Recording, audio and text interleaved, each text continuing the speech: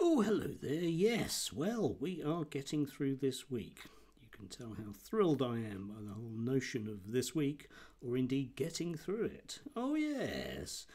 Anyway, today I thought we'd talk once again about that whole reformosphere, the way that collectively the media is pointing us in a very, very, very particular, very precise destination. And the way that they don't really seem to care about how messy, nasty or bloody that might well be.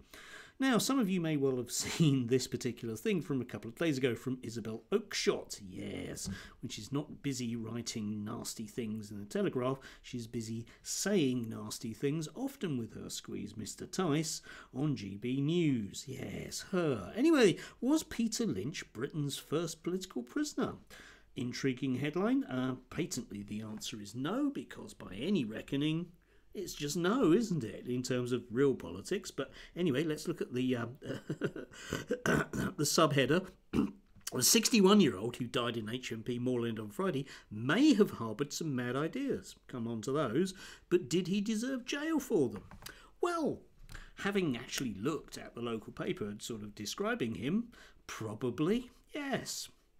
He was a man who decided to very much take part in riotous affray. He was egging on a crowd who were baying for blood of migrants in a hotel. Now, you might not like migrants, you might not like hotels, and you might think that baying for blood's a good thing. However, it's illegal. So he got done for that. He pleaded guilty in court and he got sent down because of underlying health conditions, which were taken into account by the judge, a judge who's been pilloried, you may notice, perhaps, maybe not, by Stephen Lee Axley. Yes, him, still hasn't been arrested, but we'll wait for that one. Anyway, him, yes, and the guy died. Yes, unfortunately, bit of a shame.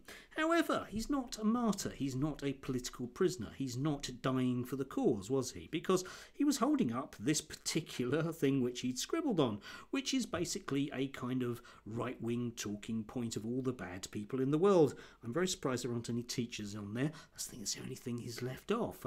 It's your kind of standard kind of Lotus Eaters, GB News, Coast Guy style thing, yes? Whereby the WEF are all planning to get us, aren't they?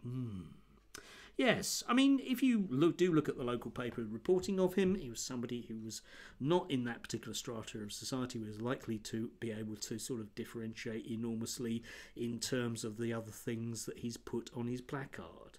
I'm going to be horrible about him if you like. Yes, I know he's dead and it's a shame that he's died. However, he wasn't doing anything other than merely being caught up in the moment, which he admitted to and got sent down for. There is that statement of crime and time, which no doubt other people will lead on to. But of course, moving on to the wider subject of Ms. Oakhurst, of course, she is somebody that will very often suggest that loads and loads of people should be locked up because of their political opinions. Yes, if you sit in the roads like a Just Stop Oil protester, then you really should be flung in jail. Because ironically, in her Telegraph piece, she is really bitterly complaining that certain nice white women who were members of the Conservative Party got caught up in this, treated dreadfully by the police apparently. Not flung in jail, you understand, but just generally being treated badly, because obviously if you belong to the same cabal as she does, then you deserve to be treated well. Not as political prisoners, I would imagine, or maybe not. I don't know, it's hard to tell, isn't it? But, of course, yes, the problem is with this kind of generic right-wing reformosphere stuff that goes on, you end up with all of them having to basically keep each other in business. So I bring you Exhibit B, which is Graham Linehan. Now, Graham Linehan is somebody that just doesn't like trans people. That's his problem. Unfortunately, he inflicts it on the rest of us. But because he gets invited on to very specialised shows like the Lotus Eaters, he has therefore gradually drifted into a generic anti-left position. So he's against Palestinian demonstrators and he's all in favour of anti-abortion types and that whole kind of spiked crew, because basically they will pay him to appear. He doesn't have an actual job at the moment, I'm surprised he wasn't done for riotous affray, but that's another story. So here he is, right, okay, basically backing up Connor Tomlinson. Yes, him from Lotus Eaters, yeah, complaining enormously about the non-influence of the far right that don't exist in this country. Bit odd that, yeah, because Channel 4 are just going to do investigations because they're bad people, aren't they? How do we know they're bad people? Well, they've claimed that the right wing exists, and we can't, with the right wing, the far right especially, can't exist because Connor Tomlinson, who definitely isn't a member of the far right, and Graham Linehan, who isn't aligned with the far right, say that that's the case, and they, of course, control the vertical and the horizontal. That's what we end up with, don't we? Yeah? But these people keep each other in business, and they point each other in exactly the same position, which is one of racism, sexism, homophobia, and when it comes down to it, just nastiness. Just generic nastiness. And they don't really care who they drag along. Now, they are also, though, people that won't actually get their hands dirty. I mean, you know, you can complain about various people, like Britain First. Britain First. Sound like they're a political group. Yes, indeed.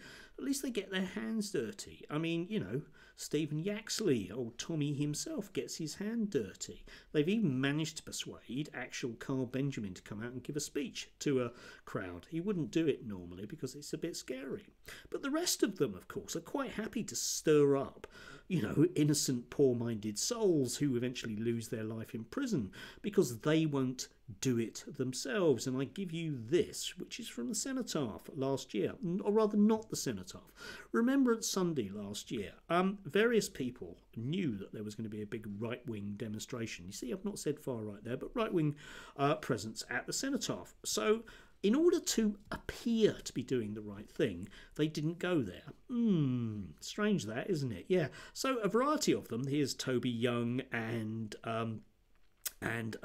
Alison Pearson standing guard at Churchill's statue, right? Okay, just in case magically Hamas turned up to threaten it, which of course they weren't going to.